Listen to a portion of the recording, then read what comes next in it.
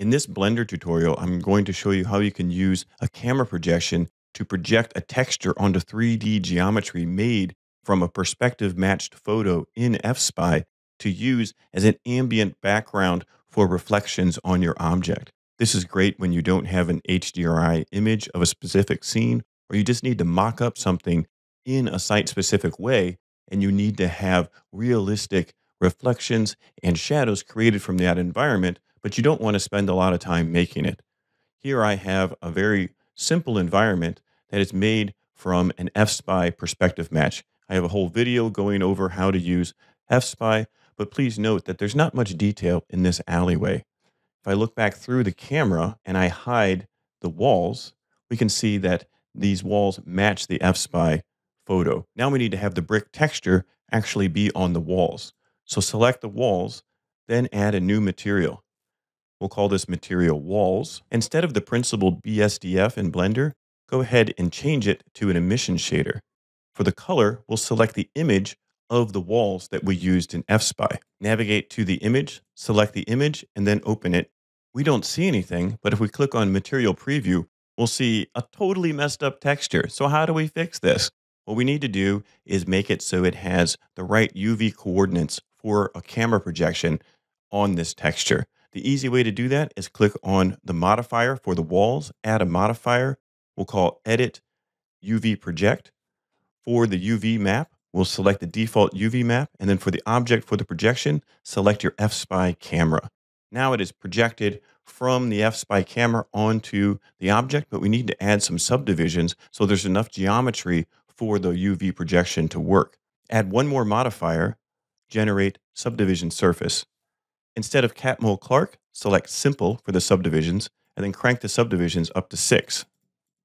This needs to be placed before UV Project. And now we're starting to get something that almost looks right. We have one final thing to fix, and that's the aspect ratio of the image. Here it says it's a 1:1 image. We need to change that to the actual aspect ratio. So go ahead and use an image viewer to find out the proportions or the dimensions of your original image.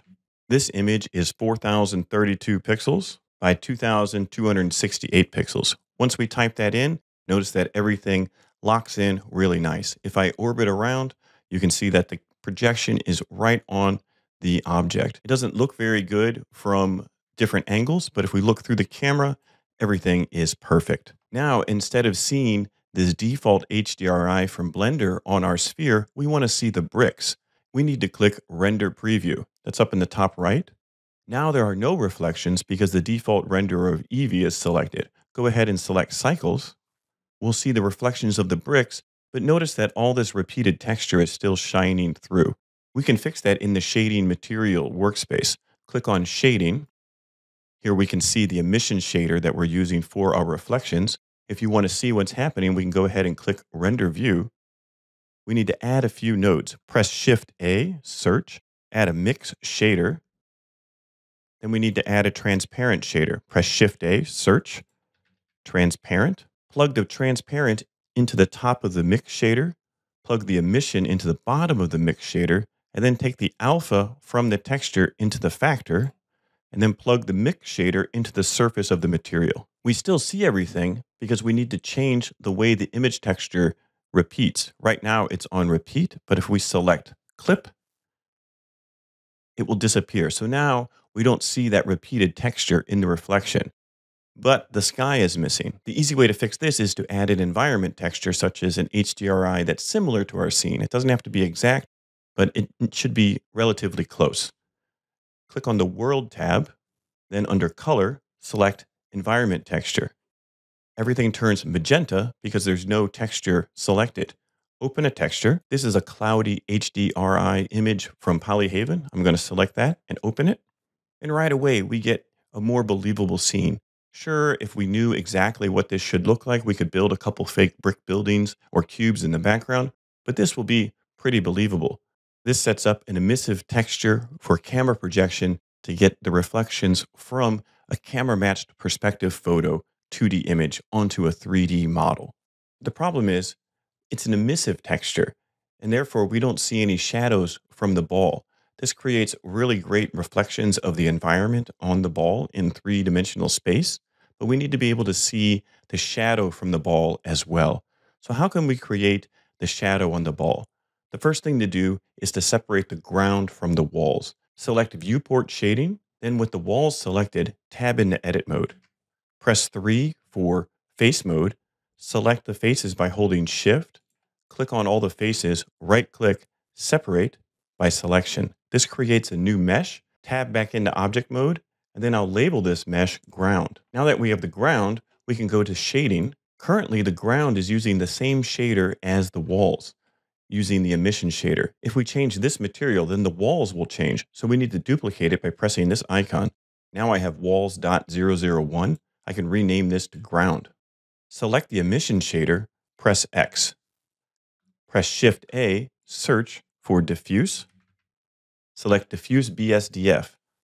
Replace the same connections that the emission shader had. Now you can see that the shadows are coming onto the ball right here, which is great. This is looking great. We now have a shadow being cast on the ground, but we want to avoid any shadows coming from the walls, but also we want to remove the visibility of the walls and the ground so we can control the final compositing of our 3D model into this 2D image. The first thing to do is click the walls. Make sure you have walls selected. We can turn off the shadow. This will remove the shadow that's being cast on the ground from the walls, and now we only have shadow from the ball. Then we can also select camera, and this removes their visibility. Now click on ground. Then on the ground, we can click shadow catcher. This will remove its visibility except for the shadow. But the problem is, notice that we can't see into the final scene. We don't see that original image. We are seeing the new HDRI we use for our sky. Click on the render camera, then under film, select transparent. Now you have successfully added realistic shadows to the ground plane of your object that you can use in compositing. But we have one more step to do, because when you render, you're not going to see the background image. Here you can see that the objects don't show up in the render, so we can make a composite, yet their reflections are still on our ball. So this is kind of like making a pseudo HDRI image. How do we get the background to show up so we can have a nice composite image with our UV projection? Click Compositing. If you don't see anything here, make sure you click Use Nodes. Press Shift A, search, and add a viewer node. This allows us to see what's happening. Drag the render layer image into the image of the viewer node. Next, we need to get the actual image that we were using to make our composite image. Press Shift A, search, look for image. Select image, then open the image that you used to make the original perspective photo match. This is the original image for the brick alley. I'll select the image. Next, we need a node that tells Blender how to composite the render layers and the background image together. Press Shift A, search for alpha over. In the alpha over, we want to make sure that the brick alley goes to the top node and then the render layers go into the bottom node. Then we can drag the image from the alpha over into the viewer so we can see if it's correct. Now we have a nice composite with the original image in its high quality view, yet we still have all the reflections carried over from our 3D model so we can create nice high quality composites. Hopefully you can use alpha over in Blender's compositing tab to create composite images of your 3D models and objects inside 2D pictures with camera projection. Happy 3D modeling.